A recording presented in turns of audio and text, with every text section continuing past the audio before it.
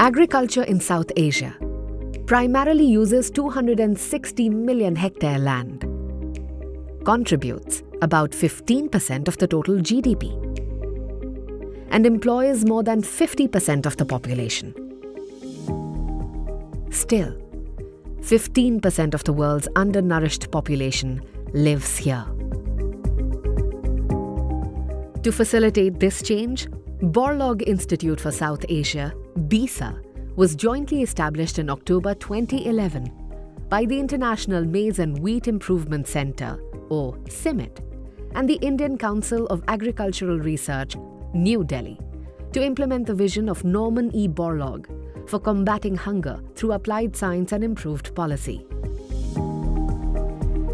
Our research agenda in the Borlaug Institute for South Asia, or BISA, is much broader than only maize and wheat varieties. We work on different crops, we work on cropping systems, we work on entire agri-food systems that should be sustainable so that they can produce nutritious food that at the same time is affordable for the families that need it.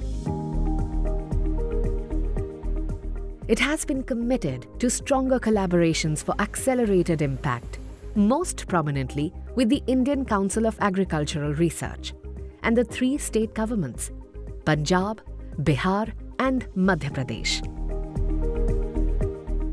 BISA enhances and promotes farm productivity, food and nutritional security, rural livelihoods and environmental rehabilitation to invigorate the agriculture and food systems and help meet present and future demands for food in South Asia.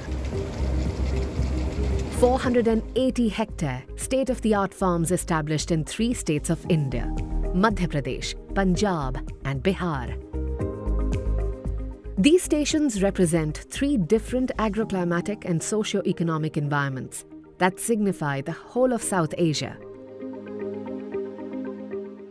BISA is linking as a bridge between ICR and CIMIT and providing huge number of germplasm here compared to what they used to get in an entirely different situation, testing only in South Asia, in India in 3 locations. Over the last 10 years, BISA has harnessed the best of science in meeting the food security challenges of South Asia. BISA has also been generating research-based knowledge and developing and scaling out climate-smart agriculture solutions through partnerships with NARS of India, Bangladesh and Nepal, and extended research and knowledge-based services to Bhutan and Sri Lanka. BISA's impact: 15,000 wheat genotypes evaluated using precision phenotyping and genomics. 10,000 kilogram per hectare productivity achieved first time in Indian wheat trials.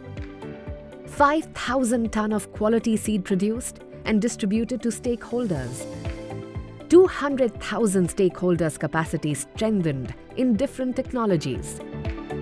3,000 villages in India and Nepal transformed following the CSV approach.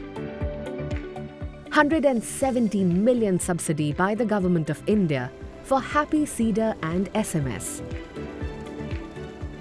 Taking forward the legacy of Dr. Norman Borlaug by taking it to the farmer.